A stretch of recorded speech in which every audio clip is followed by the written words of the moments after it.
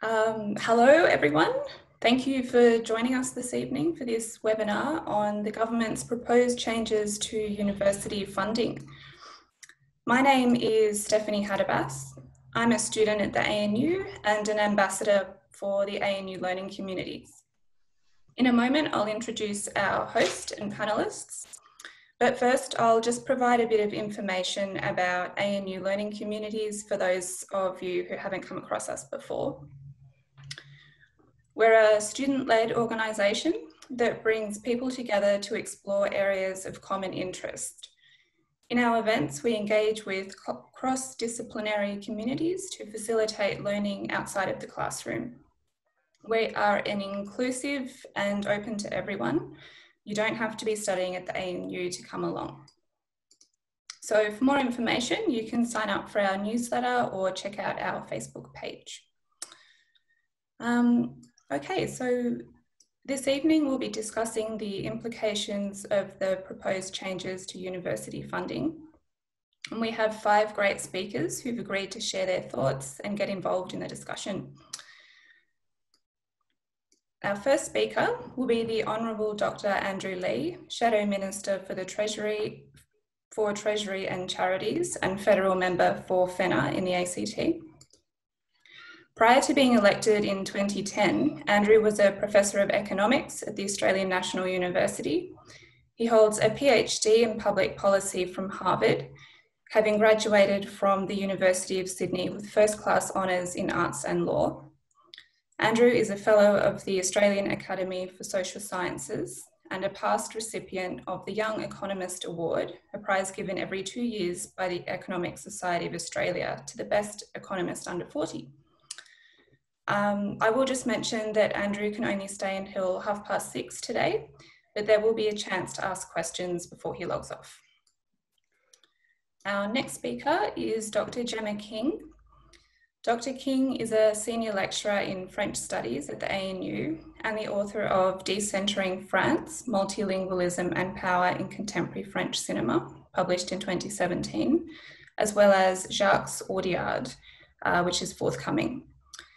Researching in the humanities discipline of film studies and teaching in the priority area of language, her role reveals the multidisciplinary nature of the contemporary university and problematises the division of university funding according to the proposed new rules.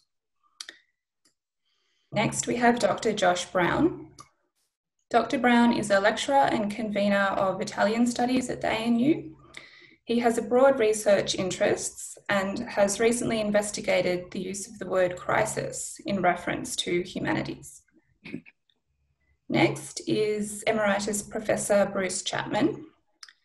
Professor Chapman is an economist with extensive experience in public policy, including the motivation and design of the Higher Education Contribution Scheme, or HECS, engagement with the empirical and conceptual basis related to long-term unemployment leading to the Working Nation Program in 1994.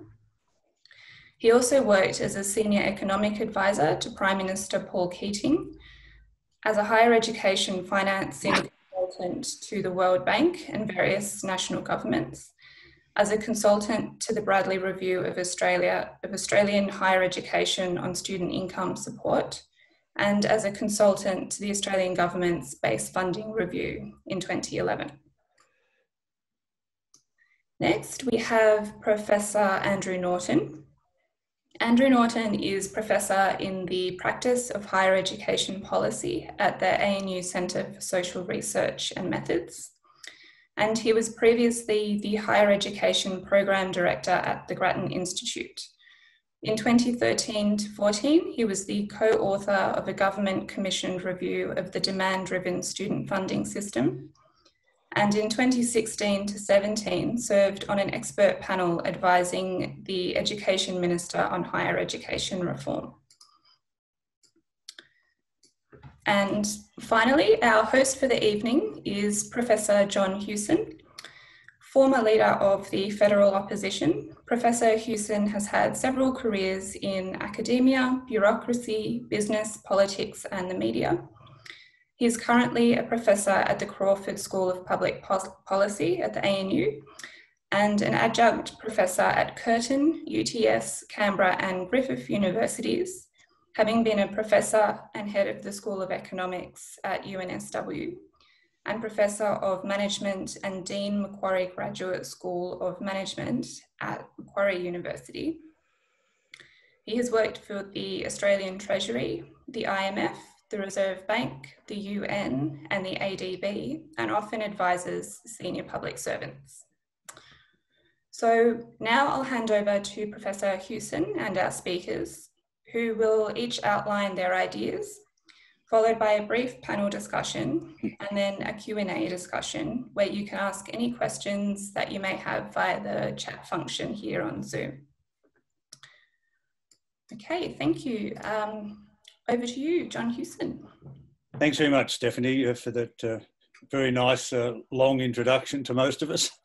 Look, this is a very important subject, and unfortunately the background is, I guess, that successive governments over many years have made a lot of ad hoc changes to university funding, some quite significant, as the HEC scheme was, and Bruce will talk about that, I'm sure, but a lot of ad hocery. And right now, of course, with COVID, the university's funding has been hit pretty hard by a couple of things. One, the fall off in foreign students, and also the restriction on using the so-called education funding to fund research. So research itself has suffered enormously now on the background of a lot of other cuts as well. Also working against the background of the Prime Minister's own personal prejudice against higher education. He thinks universities have become fat and ugly in administration terms. Vice Chancellors pay themselves too much money in his view. And they're a hotbed for breeding left-wing radicals who may end up being critical of the university. So the bottom line is it's very difficult to get much sense out of him in what is a very difficult time for the university sector. And the sector is a major employer, of course, and a major exporter, as well as, of course, our enormous standing internationally as a university sector. What disturbs me about the recent changes is, I guess, they're now trying to fine-tune universities a bit more, you know, discriminate against some subjects in favour of others, all in the name of, you know, jobs, as if the main role or the only role of universities is vocational training. So you know, and they're going to try and rely on what they think are price signals, what they've called price signals, to achieve this outcome. So I know that our panel, which is an excellent panel, will have views, very strong views about some of this and some of the discriminatory effects and perhaps the extent to which that won't achieve the government's objectives as designed. So I'll begin with asking Andrew Lee to kick it off. Thanks, Andrew. Thank you, John. Dara Nanawal, Yongo, Nalamanyan, Dunimanyan, Nanawalwari, Talwalwari, Wangar Linjinyin.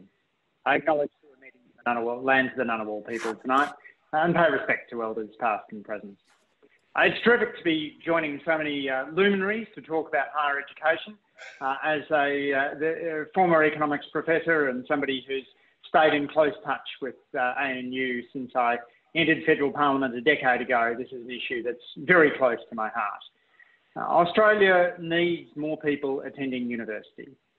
We know, if we look at evidence from around the world, that one of the main sources of productivity growth is increasing education.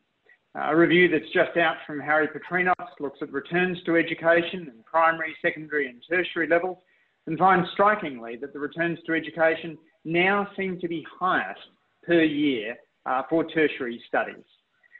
When you have increased automation, that increasingly crowds out jobs that are focused on routine activities, meaning that it's abstract thinking that is most likely to survive a technology revolution. Universities are at their best when they're teaching those abstract thinking skills. And we know right now is exactly the time to be boosting places at university. People are expecting a doubling in demand for places in some institutions as a result of the simple fact that students understand the biggest cost to university is the foregone earnings. That is, at a time at which you're unable to get out a job in the outside labour market, is the best time to be studying. We saw this in the last recession, in which we had the school completion rate almost double in the early 1990s recession. The counterpart to that now, a generation on, is that we should expect to see more people attending university. and we should make those places available. It's good for them and it's good for the nation because education has positive spillovers. Unfortunately, what we've got from this package is a package that sees students pay more and universities receive less per student. The average student will pay 7% more under this package. These will more than double for social work students, for psychology students, for history students. We'll see students undertaking a 4-year degree in disciplines of those disciplines paying $58,000. That is more than in some much higher paying occupation. And on a per student basis, university funding will fall. This isn't a smart way of going about it. When my party was last in office, we expanded university places by 190,000 and put the focus on traditionally disadvantaged groups. Students who'd be the first in their family to attend university, Indigenous students. We look to expand university and to expand the productivity benefits that come from that. So these measures are doubly short-sighted in hitting the humanities so far, so hard. One reason they're short-sighted, of course, is that the humanities provide us with much needed wisdom in a world increasingly driven by anger and short-termism. We do need more people thinking long, thinking deep, understanding disciplines like political science, philosophy, economics, and languages. We need people better able to engage with the world. Can anyone really argue that given where the global situation is at right now, we don't need more China experts? Can anyone argue we don't need more critical thinkers? But the other reason is that even viewed from the narrow perspective of wages, the government's got it wrong. Because their modelling is based on short-term wages, wages when you're in your 20s. And if you look at the work of David Deming and others, there is quite a different story when you look at social studies compared to hard sciences when people are later in their career. Those abstract thinking skills and broad skills come into their own later in the career. And actually over a lifetime, it looks as though those degrees, social sciences and humanities, may pay off at least as well as the sciences. We're cutting back on critical areas such as child protection and mental health, where we know we need more experts. The burden will be disproportionately borne by students from regional areas, which is why many National Party MPs, such as Andrew G, have spoken out. They'll be disproportionately felt by women. The burden will be disproportionately felt by Indigenous Australians, judging from the subject areas those students cover. So it is a package which is not right for the times, at times at which we need to be expanding university places, putting aside the culture wars and welcoming more students to university. Look forward to your questions. Thanks very much, Andrew. Gemma? Yes, thank you, John. And like Andrew, I'd also like to acknowledge that even if we're meeting virtually, most of us are doing so on the lands of the Ngunnawal and Ngambri people. As a humanities scholar, when I heard about these cuts, firstly, I was concerned, but then I was also confused because these changes draw an arbitrary line down the middle of the university, and they send quite a disturbing message by doing so. Most students actually study a combination of disciplines, and the most interesting work happens at the intersection of different fields. So isolating the sciences from the humanities and then siloing disciplines within the humanities themselves is not only old-fashioned, it's actually impossible. The University of Tasmania described this really well by calling it a false dichotomy. So for example, in my case, my field is French studies, meaning I teach French language, which has been deemed a priority area. But my research is on French cinema, and I also teach film, which is an area that is conversely being disincentivized by these changes. So according to this logic, from one angle, my students are being deemed, quote, job ready, and from the other, they're not. And yet the skills that my students gain from both of these areas are crucial and mutually informing. And from an academic's perspective, the cultural knowledge that I have from my film work directly informs the quality of my language teaching and vice versa. But these changes effectively divide colleges, schools, and even people down the middle, and by people I mean both staff and students, in a way that doesn't make sense either in theory or in practice. Despite this, as a languages staff member, I could choose to see these changes as a boon to my field, because languages are being positioned as an important priority, and rightly so. But behind these changes, I feel there is a dangerous ideology that devalues the humanities in general and all of the skills and opportunities that they offer students. And why history and philosophy fall into this category while English and languages do not is frankly quite baffling to me. But the most important takeaway for me is that there's major potential for damage to be done to the reputation of these vital areas in the eyes of Australian society, because the government is effectively sending this message to young people that the humanities are not worth studying. And this isn't going to stop young people from studying the humanities, they always will, but it is going to penalise them financially for doing so. And this adds another issue to the mix when we consider the fact that the majority of arts students are women. And ultimately, this is really concerning because the humanities don't just produce job-ready graduates, which they do, they also help to form an engaged and resilient society in which we value skills like critical thinking, media literacy, and cultural competence. So I see these changes as having the potential to really damage the public image of the humanities, despite the fact that students who study them become, in fact, highly employable and highly competent graduates. Thanks very much, Gemma. I think Josh is next. By agreement. Thanks, John, and good evening to everyone. I'd also like to recognise that we're meeting on the lands of the Ngunnawal and Ngambri people. Well, Gemma used words like confusion and baffling, and I certainly share those adjectives in that noun as well. I think a lot of people who've looked at these changes do. Look, I don't want to say too much. The main point I want to make is that it's always essential to invest in the humanities. You know, the crucial questions that our society is facing, from communication with other countries, questions around mental health, presidential elections, engagement with other cultures. These are all aspects which graduates in the humanities are uniquely primed to be able to answer. I mean, questions like, can we trust our leaders to believe what they're saying is true? And if so, how? How can we best communicate with people who are different from us or who don't share our view of the world? What history should we be teaching in schools? We know these are bad times for universities, and during a pandemic, it's an extraordinarily strange time to be proposing these changes. Very little time for consultation. My heart goes out to students in year 12 who've been working away all year with their hearts set on doing languages, philosophy, classics, whatever. I remember that was certainly the case for me. And to be given a price signal from the government that it's going to cost you more just seems madness. We know that people will have a lot of jobs into the future.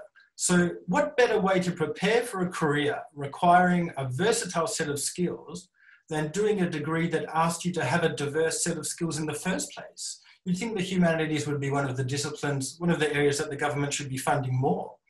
I mean, even the commercial world is demanding soft skills. We don't know what the labour market will look like and how many jobs people will have. So people need to have a broad-based skill set.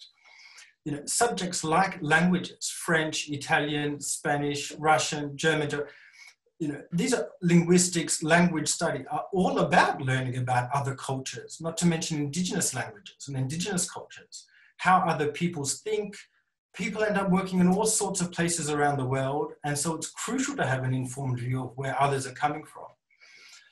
This was certainly my experience, a desire, a passion to want to know about other peoples, other cultures outside of Australia and within Australia as well. These are all subjects that speak to who we are, where we come from, where we're going. And so, whether the price of a course or a unit will go up by a couple of $100, a couple of thousand, whatever it was certainly not a deterrent in my case to be able to want to study Italian, my passion, my professional interests. I often think of Einstein's quote, imagination is more important than knowledge. Well, the humanities are the very stuff of imagination and knowledge. So we need to ask some serious questions about what kind of country we want to be. Thank you. Thanks very much. Now, Bruce Chapman, the father of HEX. Be interested in your comments on the economic impact, Bruce, and whether these price signals can work in that environment. Thank you very much, and thank you for inviting me. I too acknowledge that we're meeting on the land of which the original inhabitants were the Ngunnawal people. I want to talk about whether or not these radical price changes, and they are radical, will change student choice. And some people think about the price in, I think, a not helpful way.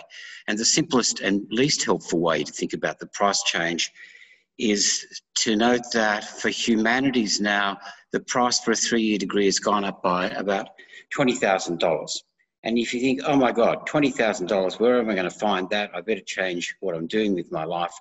Then you're not getting the conceptual basis of HEX prices.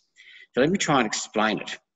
The HEX, 90% of people will be paying a HEX price in the future, and they'll be paying it only when and if they earn over about $47,000 per annum.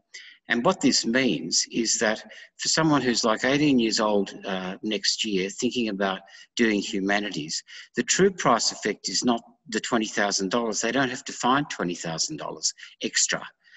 And what's going to happen is that in the way that this should be understood is that for 4 years, nothing much will happen in terms of payment because they'll be studying 3 or 4 years. Then it will take about another 10 years until they exhaust the current level of the humanities price obligation, which means that they'll start to pay this additional price at about the age of 32 at about 4% to 5% of their income. This is a very small amount of money in the lifetime, even if we don't do what economists call discounting. But let me explain what discounting is.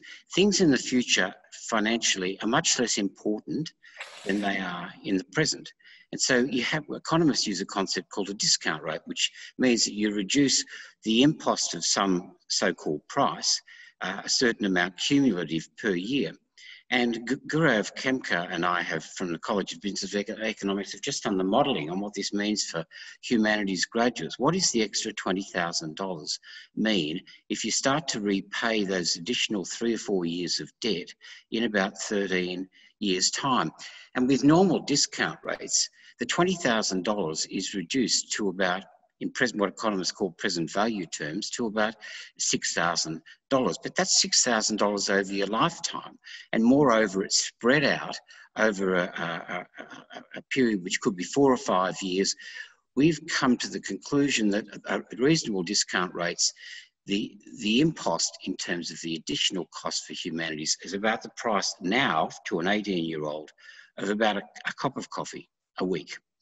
Now, it might mean a lot to you to have a cup of coffee per week, but when you think about what this means in terms of what you really care about, and this goes well beyond the financing issues, and Josh just gave a beautiful illustration from his own passion, what he called his passion and his concerns, what he cares about.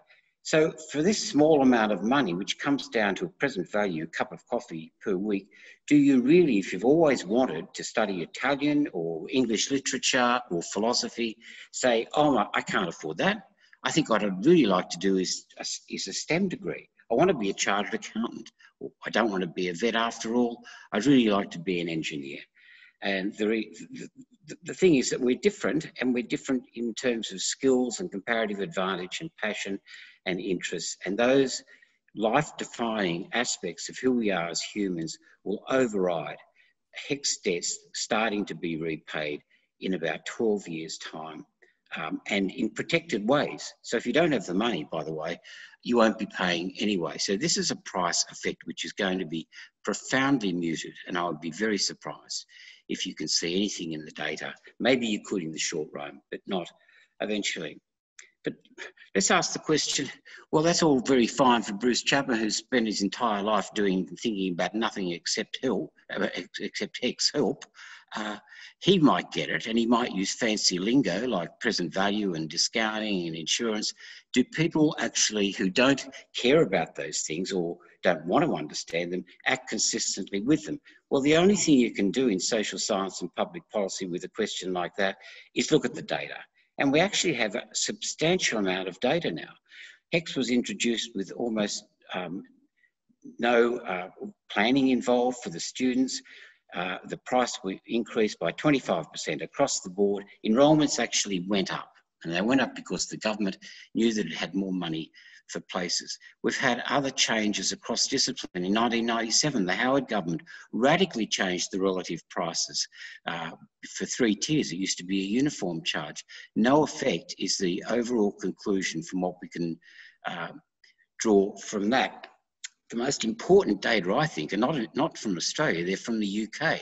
In the United Kingdom, in 2011, the Tory government trebled the price for going to UK universities, and their funding arrangements are just like ours. Their system is an income contingent loan. It looks just like HECS. So this is what happened. In 2011, the price went from £3,000 per full-time student year to £9,000 per full-time student year. So if you think that the 113% increase for humanities is kind of really big and kind of surprising and even shocking, have a bit of a look at what happened to the UK. That's a 300% increase. What actually happened was incredibly instructive with respect to the role of prices with income contingent student loans. Applications went down by about 10% for the year after. Enrolments actually went up. And enrolments over this period actually went up for people from relatively poor backgrounds because the rich kids were already there. So the price responses were, I think the most accurate word was, as far as we can tell, pretty much zero. I would be very surprised if we see anything going on here in terms of behavioural choices. But there's another issue here, which is that's what's going on, in my view, for the student and their choices. But the issues for the university and what they choose to provide is a complementary and critical part of this whole debate. And I pass over now to talk about that to Andrew Norton. Thank you. Thanks very much, Bruce. Andrew. Thank you, Bruce. So there's 2 sides to this market that we're looking at. How will the students alter their behaviour in response to different student contributions? And I agree with Bruce that the answer to that is probably not very much. But the universities are in a different situation. They don't have anything like a help loan. They have to pay their bills each and every year. And as we all know, universities are in a very serious financial crisis. And so they are going to be very attuned to the price they get for each student place and the costs of delivering each student place. Now, this actually created an opportunity for the government because the universities, I think, would have been quite open to price signals to try and move enrolments, perhaps in the direction of the job-ready graduates position. And at the margins, there are always applicants who miss out each year, so they could have taken more of those. But instead, the government decided to do something completely different. And that was that rather than change the total funding rate that universities get, that's the student contribution plus the Commonwealth contribution, a tuition subsidy, instead what they did was use the results of a study of university costs, which they came from Deloitte Access Economics, and decided to make all the funding rates more similar to the average costs as determined by Deloitte. Now, this has led to some very surprising results. So, for example, humanities, universities are now going to get more money for each humanities student than they used to, about $2,500 more a year. So there's actually an incentive for the universities to take more humanities students. Arts faculties as a whole won't be better off. Social science is being hit very badly. Communications, which is also often taught in arts, is being hit very badly. But for humanities themselves, this is a positive for the university. They get more money. But for a whole lot of the so-called priority fields, the job-ready fields, allied health, nursing, engineering, science, agriculture, medicine, mathematics, education, psychology, from the university's point of view, even though there's a positive signal to the student from a lower student contribution, there's a negative signal to the university because they get less money for each of those students than they do under the current system. And so this makes the package very hard to predict in its consequences, because in so many fields, the incentive being given to the student is quite different to the incentive being given to the university. I suspect in the end, there won't be a radical change in the distribution between fields, just because universities will be conservative about it. But certainly there is no incentive to increase the number of students, no financial incentive to increase the number of students in most of the fields the government is targeting as a priority under its scheme. And so I think one of the problems here is that, as I've said, even within its own terms, this package is not going to achieve its desired results, or we have to have serious doubts about whether it can. And therefore, I think, quite aside for any of the particular issues surrounding humanities, it's simply not going to work. And therefore, I think the government or the Senate should prevent this legislation going through. So, thanks, John. Thanks very much, Andrew. I was going to ask you how the positive and negative incentives actually balance out, but I think you said you don't know. It's just you don't expect much net change. Yeah. I guess to begin, we should allow each of you to see if there are any comments from each other before we go to more general questions. Is there anyone who wants to comment on the comments of the others, or a question to one of the others of anything they've said? I'm happy just to open it up, John. Yeah, because I think what you've done is a pretty good job to question the genuine motivation of the government in doing this at all, and whether it really will have the sort of job-ready effects, let's assume, that they have assumed. And I guess you all agree that it won't. Is that right? Agreed, it won't. I think so, and I think numerous people and in numerous places have spoken about the perverse incentives that these packages or that these changes are proposing, and it's very difficult to predict exactly what kind of outcome we'll see from these. So, I mean, it's hard to know, how to respond in a certain sense to a package that won't have the intended effect, as Andrew was saying before. I guess you can't rule out the possibility of overall a perverse result, given their objectives. I mean, in the context of COVID and the recovery, the strategy that we're looking for from the government, does this make much of a contribution to that? No, I think another of the problems is that this average, by definition, some universities have costs above the average, and the Deloitte Access Economics analysis showed that regional universities in particular have costs above average, and I think that's due to the relatively weak economies of scale on small regional campuses and possibly the more disadvantaged student cohorts. So the government's trying to help regional students and regional universities through some special funds, but the reality is that the underlying funding model will make life much, much more difficult for regional universities than it already is. So again, another important objective that is not really matched by the actual policy detail. And if you go back to the Bradley Review of Higher Education, which suggested that something like 15 of the then 38 universities were financially non-viable, a number of those would have been key regional universities, they're going to compound that problem, if anything, aren't they? Yeah, so the regionals are always vulnerable, and this will just make it worse. And of course, we're having this international student crisis at the same time. And so really universities are being hit with two chaotic forces simultaneously, and how the two will interact is another important issue. Yes, we've got a couple of questions that have come in, and the first one's from Pamela Collette.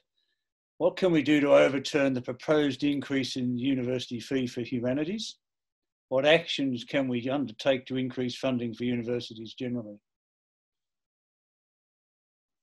Plenty of room to move in there. I'll have a go. Pamela, just from a political standpoint, it's all about increasing the cost on the government of going ahead with this.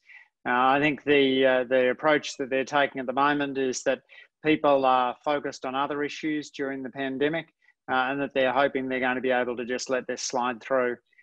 So making noise, contacting your local representatives, writing to the minister, making absolutely clear that this is an issue that the government will see a significant fight on. Other comments? So I don't think focus on the humanities price in particular, because I think the conceptual flaws are much bigger than just the effects on the humanities, and therefore it's a broader argument of which this is just one aspect. Yeah, I might say something about the second part of that question, which is, for a very long time, those of us who work in universities, and particularly if you're interested in the financing side, have been aware that the system has basically needed international students to survive and to prosper, and it has survived and has prospered. But the subsidies that are coming from domestic students are not sufficient to cover research. I think we're all aware of that. And that without the international student market health and growth, things were kind of okay. But now this extraordinary event has happened, which has actually made absolutely clear the fragility of the financial situation of the Australian public university system, because of the implications for revenue that come from this extraordinarily large cut in revenue from international students. I know that ANU, for example, has lost just this year over $200 million. That's a huge change. And now, for the first time, we kind of see the problem writ large. We were all aware of the subsidy issues before and the cross subsidies coming from international students, but we've never seen it so starkly.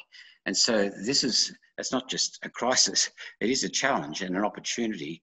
But I think the debate now should be and will likely be quite different than what it has been on the back of the 30 years growth of international student funding.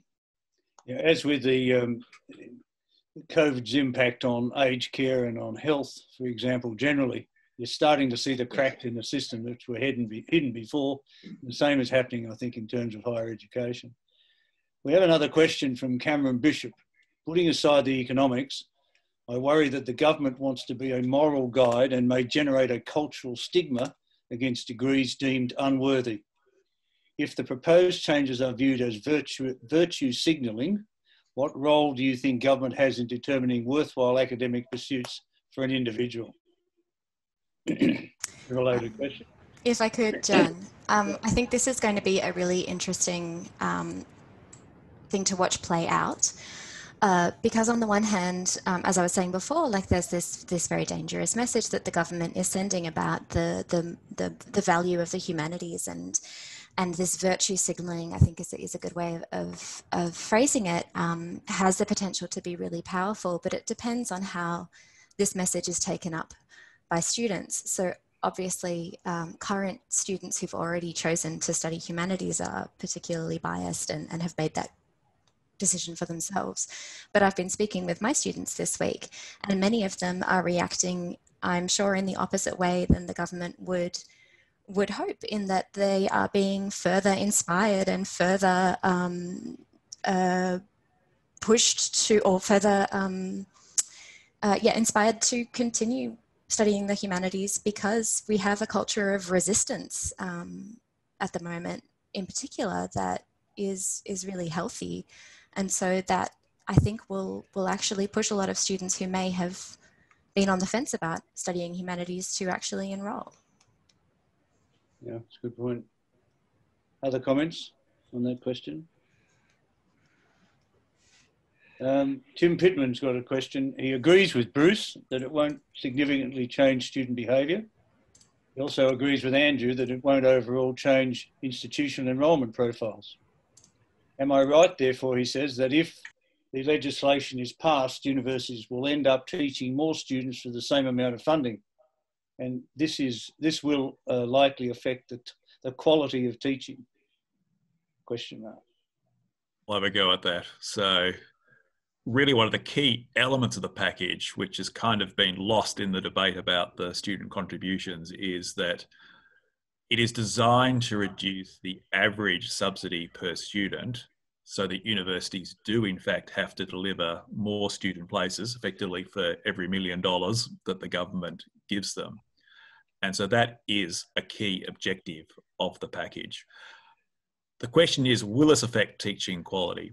Well, to some degree, I think this cut has already happened because universities are what we call over-enrolled. That is, they are taking more students than they are officially funded for. And so I'm not expecting necessarily a massive change to teaching quality in the short term. But if they do what I think some of them might do, and that is for these new 14,500 fields, which is basically humanities, communications, law and business, they may decide to take additional students on the 14,500 student contribution alone and have increased enrolments in those fields. And even though 14,500 is the vast bulk of their plausible funding for those fields, this will on average drive down the total resources per student and may have some effect on the quality of teaching over the medium term. Joshua, do you think it will impact on the quality of teaching? In the long run, like Andrew was saying, I mean, if we're being asked to do more with less, then obviously things have to, change. But I mean, at the end of the day, we have to ask where the money is going to come from. Somebody had sent in a question in earlier about philanthropy and whether there's a role for philanthropy to provide further funds for universities. We don't have the tradition like in the US or other places of having those kind of donations. And so, traditionally we have had to rely on international students to prop up the system in a way. And as Bruce was saying before, there's no secrets. We are all aware of the kind of cross-subsidization that goes on. And so it's just another, and it kind of goes back to the question that was being asked before as well about virtue signaling. I mean, that every time the government seems or wants to try to fiddle around the edges with kind of prices, it never seems to have the desired effect or work out very well. So I can only agree with my fellow panelists on this issue. Yeah. Okay. Rob O'Connor's getting the feeling that the current broader crisis could transform universities' relationships with state governments. He's looking for thoughts on that, and then he's clarified that question to say, is there a sense that state governments and philanthropic courses might step in to make up the gap? Is this perhaps what the government expects and hopes will happen? Ambitious thought. I'll have a go again. So Yeah. I think the basic answer is no. So for a long time, universities were a joint state and Commonwealth responsibility. But the reality of the tax arrangements in Australia is that the states did not have the financial capacity to run universities, and so McGough-Whitlam offered to take them over. In 1973, they were very enthusiastic about that, and since then, they've done the occasional, we'll pay for this building or this project, but shown no willingness to go further than that, and in a very challenging fiscal time, I can't imagine that will change. Andrew, do you have some thoughts on that? Yeah, John, one thing to remember at the moment is just the enormous ends to which the government has gone to ensure that universities didn't get access to the JobKeeper package. So they changed the legislation not once, not twice, but 3 times to ensure that universities didn't get the wage subsidy support that other sectors got. That's the reason why we've seen thousands of jobs go. It's the reason why Universities Australia say there'll be 21,000 more jobs that could go across the sector. So it really is crunch time for universities. Unlike Andrew, I don't see a white knight riding over the horizon from philanthropy or state governments. I think universities are squarely a responsibility of the federal government. And there is a national interest in ensuring right now that every kid with the smarts to go to university has a place there waiting for them. That's good for them. I mean, why would you be paying unemployment benefits when you could be paying the cost of supporting somebody to attend university knowing that they would be so much more productive through the course of their lives, knowing that their boost not only to their own earnings, but to the earnings of their co-workers was going to be better. Knowing that they were going to be healthier and less likely to be a drain on the health system, less likely to be on welfare, less likely to commit crimes, all those sorts of positive spillovers. And that's before we get to the basic spiritual questions as to the health of our national conversation, the quality of our public discourse being so much better when we have people trained in the humanities and social sciences. So do you think it would be possible in this country to change tax structure and other elements to encourage philanthropic support for higher education? I mean, the US is a classic example of some very rich universities, very large endowments. We don't have that attitude or capacity in this country. But do you think it's possible to go that way? The US, of course, spends less public dollars than anywhere else and is top of the charts when it comes to philanthropy. If you take the US out, then philanthropy in Australia puts us about in the middle of the advanced country pack. So not sure you would use as your benchmark a country where you've got massive inequality and incredibly low public spending as the drivers of philanthropy. I do think there's just a national interest in this because there's a public benefit. Where we see public benefits, where we see positive spillovers, it makes natural economic sense that the government would step in to provide assistance. That's what we've historically done. We saw a massive expansion of university places in the period from 2007 to 2013. We saw a 25% increase in the size of the number of students attending university. And there's no reason why we couldn't see another surge now. As you well know, John, this isn't ideological. Menzies was a strong backer of a healthy university sector. So we don't have to have the culture wars in this space. No, that's right. It's one of those areas where in the end, I mean, national interest and bipartisanship can actually carry quite a lot of weight. Yeah. It's hard to, to me, it seems such a simplistic view of the world to say that we'll try and, as I said, fine-tune this, the provision of degrees such that we will favour job-ready disciplines and discriminate against the rest without doing any hard evidence behind any of that. I mean, it's you know, I guess that there's also the change. I think Madeline Smith's got a question here on the changes in TN's reform package. One of the elements is the removal of HECS from students who fail more than half their courses. I would say that this is a particular change of particular interest and an immediate concern to current and future university students. So I'm interested to hear thoughts on this change from an academic or university perspective. I might have a first go at this one because I've written a bit about this one. So I'd have to say there's been a bit of a misapprehension around elements of this. So if you fail half or more your subjects in your first year or in over a year, you're already in serious trouble. And so the university on the way out, aren't you? will be giving you a show cause as to why you should be able to stay. What is going to be different about this is that at the moment, the university can take a wide range of factors into consideration. Say, well, you had some disruption in first year, but we're satisfied that's gone and you'll succeed on your second attempt. Whereas under the government's rules, there are very narrow things that can be considered, such as you were sick, or a member of your family was sick, and it has to be something that was outside your control. What about COVID? The kind of organisational reasons why first year might fail are, strictly speaking, within their control. And therefore, it's the loss of discretion that is the problem.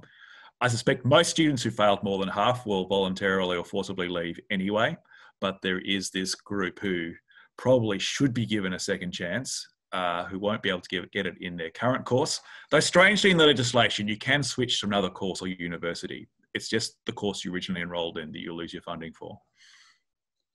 The timing of it's rather odd though, isn't it? Because if there is an external factor that's impacted on a lot of these students and their lifestyles, it's been COVID. I was just going to respond with that as well. Sorry, Andrew, I didn't mean to cut you off. No, go ahead, Jim. But those are really important factors that you raised, Andrew. But it's a very problematic year and time to be introducing this new rule, considering the fact that we've just moved due to COVID-19 to entirely or almost entirely online teaching. And so many of the support structures that were in place for students in the standard system before have just been, we just haven't been capable of providing them in the same way. So there have been and there will be students who aren't passing courses that under normal circumstances would have. So it's a particularly troubling change to bring in at this moment.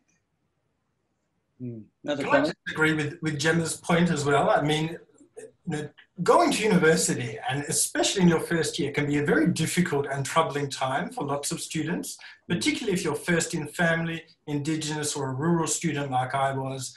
There can be a whole crop of issues that come up. People acting as if mental health is something in your direct control is madness. And, it can take a semester or two, if not more, to kind of find your footing, find a group of friends, find support, really kind of feel at home, so to speak, at a university before you start doing well and start really dedicating yourself, to your studies. And so it's not a simple process to kind of just slip straight in and think that everybody is going to get, HDs and pass with flying colors every single, failing a unit or failing a course is not the end of the world. But it seems like that's exactly what this change being proposed, is making people think, and that's scary, actually. It's particularly odd too when the government is now struggling with the reality that the COVID experience is having very significant consequences on youth mental illness. And, they're struggling to understand the magnitude of that problem, and they're trying to pour some money into it, but at the same time, they're contributing to it, is what I say. We have an anonymous attendee who's got a question for Bruce. While HECS does not have any upfront costs, with the increase in fees are going to be a potential long-term impact on postgraduate study, as there is a $100,000 limit on the HECS debt, and over half of that would now be taken up by an arts degree with honours. Bruce? I'm not on top of the detail of the limits on HECS for people who study postgraduate, but it's clearly highly undesirable to have caps that are reached, which could easily happen with a few years of not doing too well and failing or deferring, and then kind of finding yourself as a student doing a combined degree, doing an honours degree, maybe a master's, and then beyond that. So I think it would be very unfortunate if people stop because of HECS limits on progressing through postgraduate. My understanding is that that's unlikely to be true, but I'd defer to Andrew on this, Andrew Norton. Yes, so there is a limit of just over $100,000 in help debt that you can have in any given time, but it has been changed from a lifetime limit to you can repay and bring yourself back down below the limit. So that would give you more borrowing capacity. But I think this is a good point that's being raised here, because it means that not only do you pay more as an undergraduate, but you have less scope for borrowing for a postgraduate degree later on. So it's kind of a double whammy. Other comments? Okay, James Lindsay says, I studied mathematics and physics, yet never used those degrees in my employment. Why does the government think that people who study STEM subjects will work in STEM areas? Can I say something? Given the mobility among younger people in terms of career choices. So I'll just say something about this, John. The idea that there are jobs out there for people who study particular courses or disciplines is not the way to understand the labour market. The people who study philosophy do not become philosophers. People who study languages do not become language teachers. You'll have some skills which are clearly job specific. I mean, you don't want your accountant taking your teeth out, do you? You don't want your dentist doing your tax return, and you probably don't want a nurse defending you in a court of law. But with those very specific examples, the most important point about learning at a tertiary level is it teaches people the capacity to learn. And even within fairly structured disciplines like engineering or law, people will be acquiring most of these skills on the job. And so I think it's kind of a weird way to think about the labour market, as if there are slots and people to fill the slots with particular arrangements, which we call disciplines. Learning to learn is fundamental. And the other point I'd make is that, just like the questioner, people change all the time. They move all over the place, particularly when they're relatively young, trying to find what suits them and actually saying, well, I did mathematics, but I'm actually not using any Euler equations in my job here in the public service.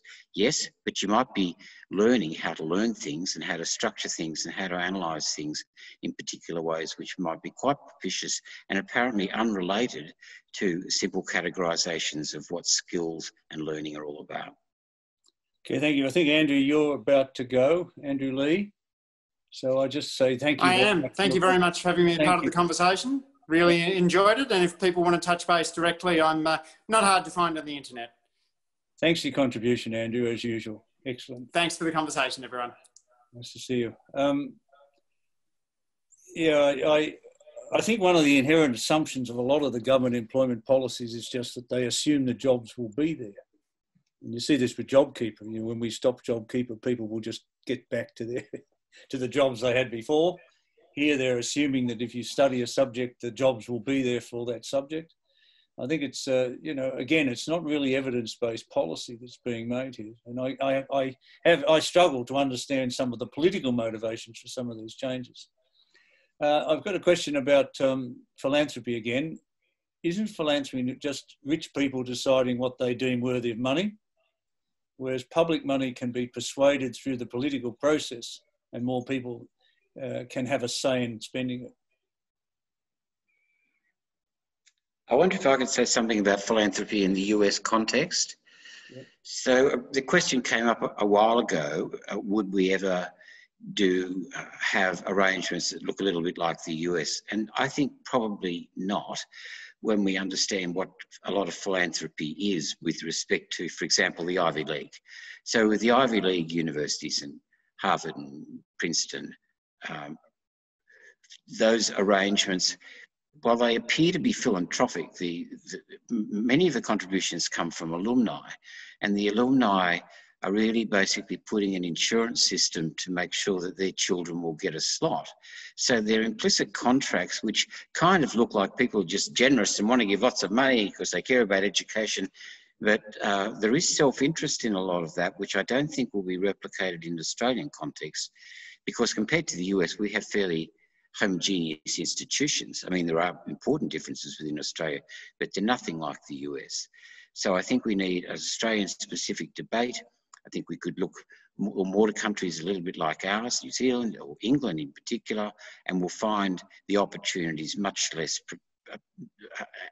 potentially advantageous than they do if we look at the US. In lots of ways, the US is a very unusual and I think very poor model to think about higher education. They've got some of the worst student loan problems in the world. And let me just point out one of them, which is relevant to COVID. If you graduate as a college loan debtor in the US, right now, you're in trouble, because you'll be obliged to repay your college loan, that there'll probably be forgiveness going on, irrespective of your income. And that's true of most student loan systems, which is not true of Hewson, it's not true of the UK or the New Zealand systems. So it might be tempting to look at the US as some kind of leader. I think they kind of illustrate to us in many ways what we don't want to do. To continue on from that, Bruce, I think that's very important. And there is a tendency to view philanthropy as this potential sort of savior in this situation. But not only do US students come out with an enormous amount of debt, particularly in comparison to countries like Australia, but there are also major labour issues with faculty in these private universities that rely on enormous philanthropic donations. But also to sort of elaborate on that nepotistic dimension of philanthropy for the sake of providing places for people's children. I just wanted to note how very much that would and does affect first and family students, Indigenous students, all students who don't have that existing privilege that affords them that access to university education. So I think there are very many risks and issues that need to be considered if we're considering the potential philanthropic model. You see gaps in the US philanthropic model when you see people being charged for paying bribes to get their kids into top-class universities, wealthy people. Exactly. You know, not to make too strong a point on it. In the past, Chris Anderson, in the past, it has been thought that there was a research or base funding component to the Commonwealth Grant Scheme. It seems that these amendments quite explicitly position the Commonwealth Grant Scheme as a teaching-only grant. Would the panellists like to comment on the significance of this change and what consequences there are for universities, particularly the research-intensive universities? I can deal with this Andrew? one. Yeah. So up until 2004, this fund was explicitly for both teaching and research. Since then, the legislation has been silent on the subject. But nevertheless, it's been clear that there probably is about $1 billion worth of research funding being essentially paid via a student-driven program as a legacy of the way it used to operate. And probably about half of that, or maybe more than half of that, will disappear as a result of these new funding rates. So combined with the decline in international students, I think this is going to accelerate the collapse of the teaching, research, academic employment model, that was premised on there being essentially parallel growth in teaching and research activity. And that just can't happen when both this source of research funding and the much bigger international source are disappearing at the same time. And so this is going to be one of the consequences of this whole crisis, COVID plus the T in package, that will fundamentally change the nature of academic work in Australia. A related question really from Natasha Abrams is, will these reforms result in, and among other changes I think, result in a less educated Australia? What are the long-term implications? So one of the problems here is... Hard to generalise, I know, but... one of the objectives of this package is to allow the number of places to increase in the mid-2020s when the so-called Costello baby boom will reach university age. And so one of the reasons for cutting the average funding rate is basically so you can generate more places on basically each $1 million. But there's no guarantee that funding will ever eventuate, even though the lower funding rates will be there. And so even though the number of student places probably won't go down, there will be a much larger school leaver cohort. And so it is possible the percentage of people going to university after school, which is currently about 41%, will go down unless that growth actually happens by 2024, 2025. Yeah. I guess something that bothers me is, to what extent does this sort of thinking behind this sort of change and a number of others reflect a view that, look, universities are basically there for vocational training purposes. They're not there for the broader benefits and dimensions of a liberal arts or broader based education. And that's making some pretty significant judgments, I think, about the sort of country Australia is, or that they would like to see it. If you see a collection of these sort of decisions, have you got any views on that? Well, that's the rhetoric, and clearly a sort of policy people like myself have been asking, where did this come from? You ask, what does this look like? What it looks like is vocational education policy, where there's a long history of pulling funding levers designed to encourage students and education providers to do this rather than that. And there's even provisions like the stuff about failing that we were talking about before. There's a whole lot of so-called student protection measures, which are basically cut and paste from the vocational system. designed to deal with completely different problems. Often around this vet fee help scandal of a few years ago, where dodgy providers were enrolling students who didn't even know they were enrolled, and totally corrupt behaviour. There's no evidence for any of this in higher ed, yet higher ed is getting the same kind of very bureaucratic rules to try and prevent things that aren't happening anyway and are very unlikely to happen. Yeah, their attitudes to vocational training do bounce around. I remember the first Abbott budget cut $2 billion out of vocational training as a designated area, separate of course from universities. On the assumption, when asked about that, they said, look, the states will pick it up. Yeah, and states this is have no shared capacity responsibility. So I guess anyone who thinks it would be good to have higher ed with shared responsibility should look at VOC ed and see how that's gone. Yeah, have a look at health, yeah. Okay, Jin Heng Tan says, how does the future of humanities find its place and contribution in a world where there is a lot less emphasis, talk and encouragement to go into useful, valuable, in-demand and lucrative fields like health and STEM? The importance of research and innovation and the impact of technological advancement on our lives and in the workplace, e.g. IT skills.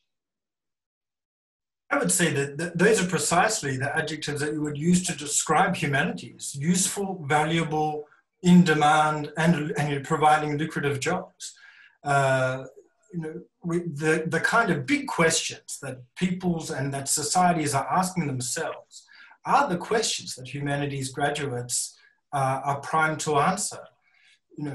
And so they're becoming more and more relevant, not less relevant in a sense. The kind of questions that were being raised even the other day by the deputy mission from the Chinese embassy, questions about how we can communicate with people in terms of COVID. It's true that there is this this acronym STEM. At one point, people were talking about changing it to STEAM to include arts, but then you've got every discipline in it, so there's not much point having an acronym. But and so these are the kind of issues that humanities graduates can respond to, basically. I mean, it's not this divide is just unhelpful. To think that we've got kind of technical skills and people who are answering bigger questions about how we should behave, how we should live, what's important to us. And so, I can't see that it's true. We want them alongside. Obviously, we do need technical skills. We do need accountants. We need lawyers. But we also need people to reflect and provide policy and provide answers about what the important things are. The humanities are asking questions. I think that one of the greatest gifts that we can give our students is to prod them to keep asking, go deeper into the questions that of the disciplines that we teach and that we research, to ask them, to get them to go deeper into those questions rather than giving them, a course reader and saying, read the textbook, the answers are in there. I mean, that is not teaching. That's nothing. No, it does erode the significance of imagination and the capacity to think outside the square and beyond the textbook, which I think is a very important problem for Australia, because increasingly we'd like to think of ourselves as a clever country, and none of that's terribly clever. Patrick has given a question about, I guess, the politics of this. You should try and have a go at understanding it. Is there any clear indication that the wider public actually understand that this reform will reduce the funding universities receive per student? Also, is there evidence that the wider public support a move towards a system that relies more on philanthropy rather than government subsidised tertiary education? I don't think so. I think that the proposed changes in the way that universities are financed and the kind of change, it's just so complex that they're just so difficult to understand. And so whether the wider public, I haven't seen any evidence that there has been any kind of discussion like that in broader society. I mean, we need seriously experienced and professional economists like Andrew to come on and have him explain them even to us about what the kind of changes are.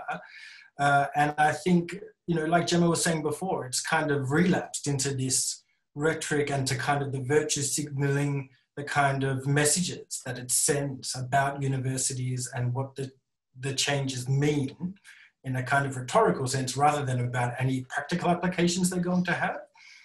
So yeah, I can't see that that the public is engaging with these, you know, issues on a finance kind of level.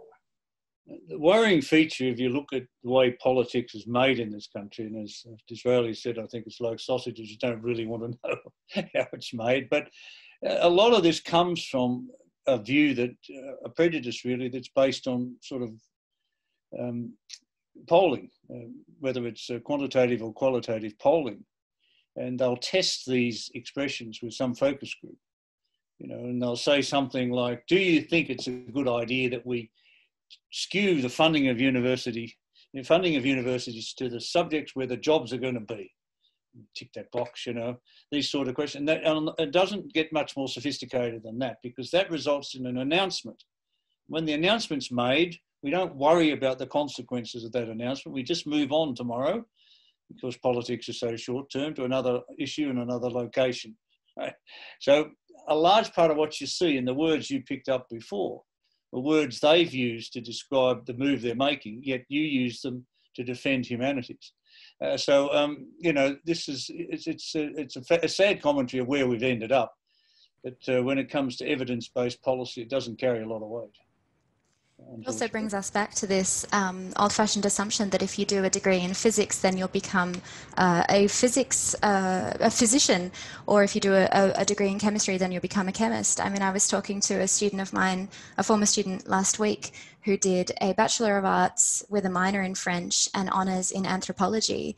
And she's now working for the Department of Industry, Innovation and Science on future thinking for climate change issues. And her boss came up to her last week and said, you just have a different way of thinking. Yeah, we're so lucky that we have you. So the assumption that humanities students aren't going into STEM and STEM adjacent fields is a really narrow-minded assumption. I remember my econometrics teacher, who was the leading econometrician in the United States. His background was trained as physics, but he'd worked basically on the Manhattan Project. So I don't think you take too much for granted. Erica Neep has got a question. Are we heading towards a contraction in the university sector with teaching-only universities and consolidated research institutes? Interesting interpretation. Probably not, but we've had, you know, the system does promote research concentration because research funding is paid based on historical research performance, and so if you're good in the past, you get more for the future. On the other hand, I guess one of the issues with taking some money out of the student-driven funding is harder for the smaller universities to maintain their research activity, and that will be another problem for the government, but I think it's unlikely we'll move away from this teaching research model. Any comments, Bruce, on that? I think he's just ducked out for a second. Oh, is he? Okay, it's behind my... Well, there he is. I'm sorry, what's the question? The question was really, will these measures sort of lead to a contraction in the university sector with teaching-only universities and consolidated research institutes? My view about these suggested changes is that they'll lead to close to nothing, except higher charges for people in some areas and lower charges for people in others. I can't see any fundamental institutional change coming from this. I think that the behaviour of students will be hard to pick up in the data. I think that the universities won't respond particularly differently. Nothing big is happening here in terms of the overall structure and future prospects for the institutions. And that's what makes it kind of difficult for me to understand the rationale for this.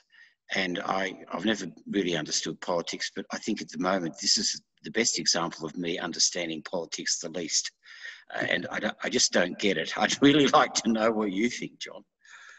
No, I think you're out, but the politics of this is very difficult to understand. I think it is based on short-term sort of focus group polling, testing slogans and lines rather than policies, trying to tap an emotional position. rather than actually look to solve a problem. And there's a lot of ironies in this sector. I mean, they recognise the university sector is dependent heavily on foreign students, for example. The motivation for a lot of foreign students to come to Australia is the standing of our universities. You know, most of the global assessments of standing, they're based on research output. And yet the government cuts the hell out of research. So you know, it's a self-defeating process that gets lost. The politics get lost at various stages in there. Okay, Madeline, what effects might this package have upon the attractiveness of a career in teaching at a university level? And what might those effects look like in the long term? If no one else wants to touch it, clearly with thousands of academic jobs being lost across the sector, we're going to lose probably a generation of academics who might have started their careers in the next few years. And that's going to have, you know, flow-on effects back to people who are currently doing PhDs or thinking about doing PhDs, because they'll be very uncertain about their prospects. Another issue is that, you know, if I'm right about the long-term logic of the academic employment market, which is we need more teaching-only academics, in the fields where most of the curriculum is dictated by professional admission requirements for the professions, I think the logic is to take more people who've got professional experience in the relevant occupation over people who've got PhDs or research track records. And so in some ways, the question is about teaching, but the danger is more about the research side and whether they're going to be research careers in the future. Because the reality is Australian demographics are changing in ways that mean there is going to be demand for teaching in coming years, but it's the research side that's in deepest trouble, and the fact that we're going to have this missing cohort of people who would have started their careers in the early 2020s. Yeah, okay. Gemma, did you want to comment? I was just thinking about the fact that the increasing casualisation of this entire industry, especially around teaching positions, has been a major issue for years, but has been completely intensified by the COVID-19 pandemic, because the first staff to lose their jobs were our sessional staff, who are our teaching-only staff. And that's an enormous percentage of the teachers at all universities in Australia. Especially PhDs and PhD students, but also very long-term staff members who had established careers in this field who immediately lost their jobs because of the budget cuts post-COVID. So I think that this was already an incredibly precarious field to be going into, and this is just the latest of a long line of factors that will really cause people to question whether to go on to a PhD, which is a really concerning and sad situation that we find ourselves in. Yeah. Okay, we've got a very general question, anonymous. If I had lost access to tertiary studies because of the courses I had failed, I wouldn't have developed so many skills I use every day in my employment: critical thinking, communications, research, IT, and so on. And been even more socially isolated at a time when my mental health was at its worst. University isn't just about graduation and employment. How are these aspects of education measured in policy making? Short answer is they're not. Not. One of the sort of the later Grattan Institute reports I co-authored with my colleagues was actually on students who had not finished their course. And a fair number of them were quite positive about it, including a lot who actually said they would still do it despite knowing they wouldn't finish it, because they got a lot of benefits from it.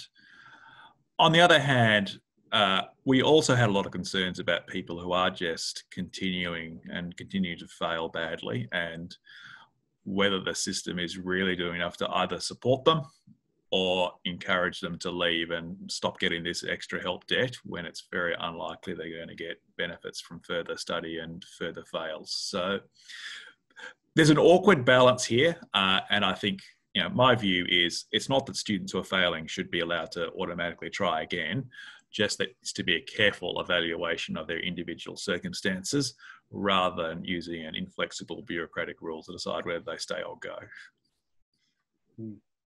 I think the questioner makes a really great point, though, about how university isn't just about graduation and employment. Again, the rhetoric is kind of turning universities into instruments of policy making and of trying to create a particular market for a particular type of student, a particular type of outcome. But they're actually important places where lots of different things happen, not least of all responding to the COVID pandemic. And particularly for undergraduate students, they're places where you meet people, where you engage, places for growth. So it's important to keep these things in mind as well. That's right. I expressed the concern in my opening remarks that the government seems to think it can fine-tune university education. There's a question here, an anonymous question. Do these changes in funding affect the opportunities? Oh no, sorry. The government always says that universities are autonomous institutions. Is this the first step in the government encroaching on the day-to-day management of universities? Probably not in terms of actual day-to-day interventions, but clearly it's designed to steer their behaviour more closely to what the government wants.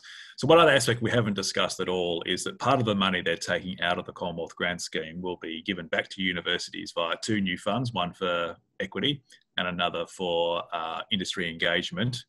And so again, it's trying to use those two funds to not tell universities exactly how to go about their day-to-day business, but to tell them what goals they should be trying to achieve. Yeah. I mean, if they could skew the system in a particular direction more than they've done, I think they would. If they thought there was a political support for doing so, and that would come from some focus group telling them that it was worth the effort. But it's not evidence-based again. Joshua, you were about to speak, so I'm sorry. No, I think Bruce was, but... Oh, Bruce was. I think so. Bruce is behind my Q&A page. Thanks, John. I mean, governments have, because it's a public sector system, the government have always had control over prices, and that they have intervened in different ways. Originally, it was a uniform price, which meant huge cross subsidies. When the changes happened in 1997, there were 3 tiers, and the prices were highest for lawyers, doctors, vet science, dentistry, and lowest for arts and business or whatever. So governments have been able to express opinions, if you like, about what they think is an equitable or just price. I think that they set those prices in 1997 in part because of an expectation that lawyers would do well in the labour market, and in part because there was sympathy for nurses because their incomes were relatively low. What is different about this is that this is the first time that I'm aware of where the government has actually signalled a belief that there can be not just price changes that have behavioural effects, but ones that are good for the economy. And that's quite a leap. We've never seen, I don't think we've seen that before, a judgment about what is good for economic performance in the post-COVID world. And I think that if we have a basic theme in this panel is, where's the evidence for this proposition?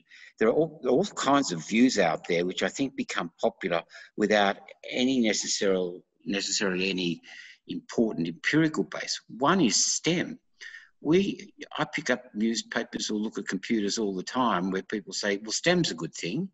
And I think, well, where's the data for that?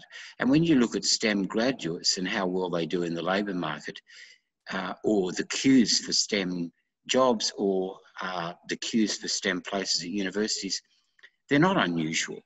There's been religion in that as well. So if anything is coming out of this, which I think needs to be promoted, is the importance of the evidence, the importance of the data, of which we've found very little today. I think focus groups are the work of the devil, really. I can see all kinds of weird stuff coming out of focus groups. They're very small in number. They're self-selected. The questions are designed by people with particular views about things. So, my God, I think we'd be so much better off not thinking about or putting all this energy into the relative prices between disciplines and getting a bit more propitious data on what these things actually mean in the higher education labour market. So I have the distinction in politics of paying zero attention to any focus group surveys that I've given.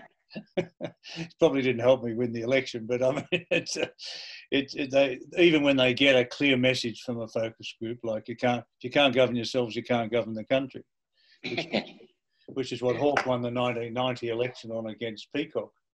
The Liberal Party's response to that polling was Andrew is the answer, so dwell on it for a while. Begs the question as to what is the question. Look, all up then, I guess if we bring these questions to a head, two things, I guess. One, if we assume that they are based on some sort of assessment of the political significance of the issue, is there electoral support for a decline in the significance of the university sector, particularly in the context of the job market, which seems to be their particular focus? Yes, my view is historically higher ed has never really been a major political issue, and it probably won't become one due to this package. And I think Joshua said it's extremely confusing to even understand what's happening, let alone form a view that would change your vote. However, if we don't get the growth in student places by the mid-2020s, then I think there will be some politics. So once a whole lot of people in Melbourne and Sydney find that, which are sort of growth areas, find that their kids aren't getting into university because there aren't enough places, then I think, and a lot of this growth is in those outer suburban seats, which are often the swing seats in elections.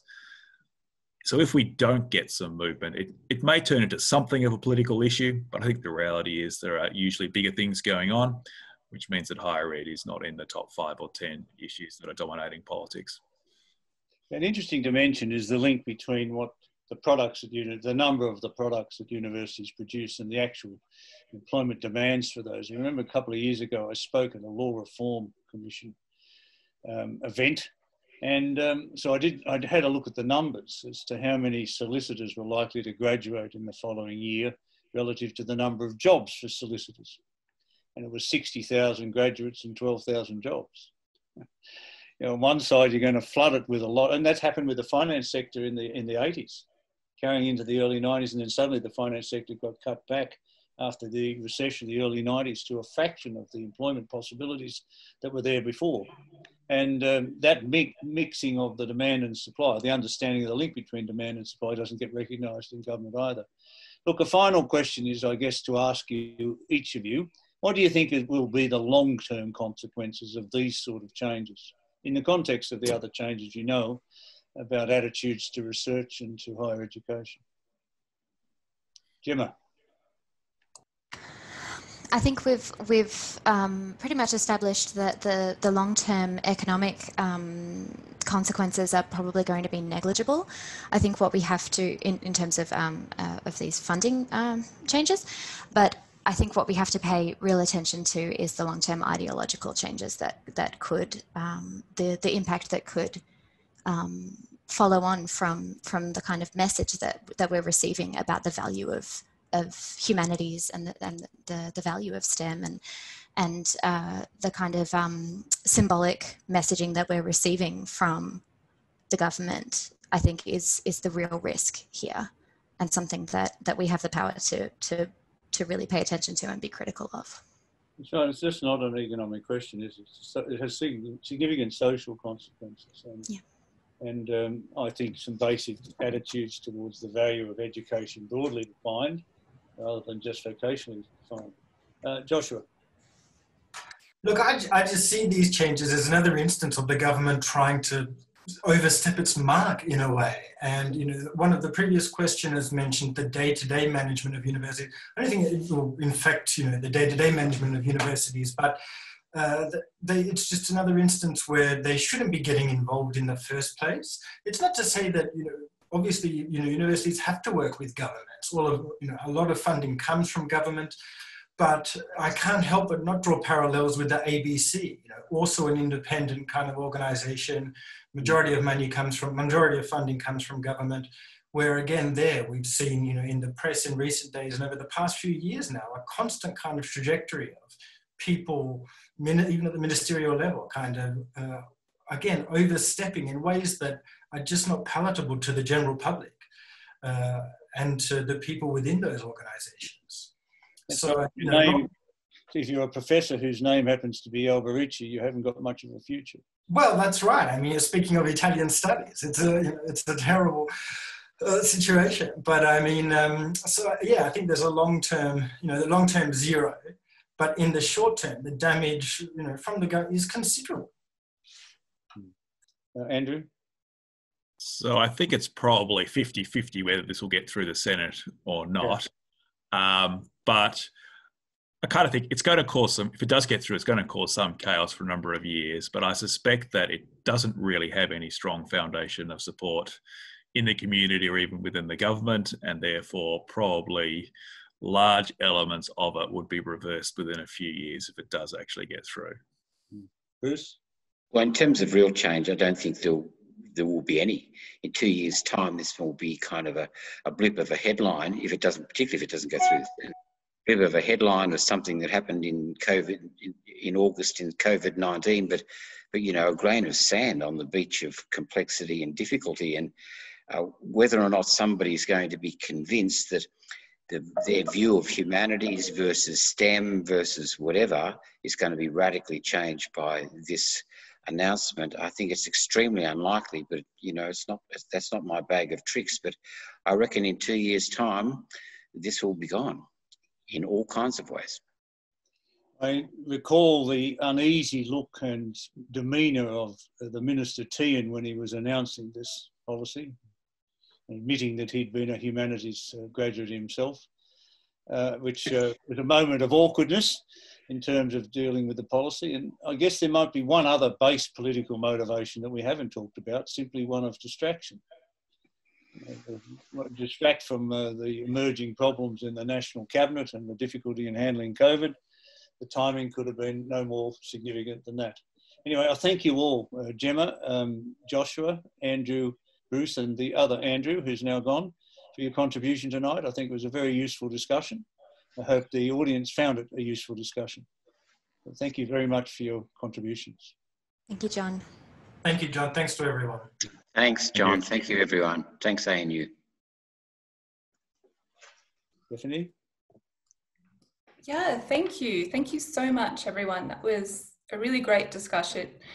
And it was really great to see the audience participating and all of the questions that you asked. It was really interesting. I'd just like to give a really big thank you to our speakers and hosts for volunteering their time this evening. We really appreciate it. And I found it really informative and engaging, and I'm sure that other people did as well. There will be a recording of this webinar. It will be made available on the ANU's YouTube channel in the next few days if you wanted to revisit anything. And shortly you'll receive a post-event survey as well. It's really short and we really value the feedback to help us keep improving these kind of events. So please take a couple of minutes to fill it in. We'll be really grateful. That was everything from me, and thank you again to our host and speakers. It was a really great session. Thank you. Thanks very much to ANU Learning and to you, Stephanie, for the work you've done to get this organised. We all appreciate it. Thanks very much and good night. No worries. Yeah, bye. Thanks, everyone. Bye-bye. What is ANU Learning Communities? It is a place where people gather for stimulating debates. To separate the art from the artist is for some to actually protect the art that we love. A community to explore the best of local art. It is an ongoing conversation on the world. Neoliberalism has meant that governments have stayed out of the way of all sorts of things. And a place to discover things you never knew. It has also presented an opportunity for more repression in the region. A push for a better future. It's a place to make connections with the best people. A place that acknowledges the past. Build a house, and I'm here to help and to maintain the culture. And a place that looks to the future. The implications are that Indonesia will need to borrow, but it's expensive for Indonesia to borrow overseas. It is a place of magic and bubble teas. and flowers. And endless energy. So, chest nice and tall, shoulders back. A place of diversity. A community to make friends. A place to look at the stars. History, culture, sustainability, creative arts, global challenges. Find it here. Welcome to the ANU Learning Communities.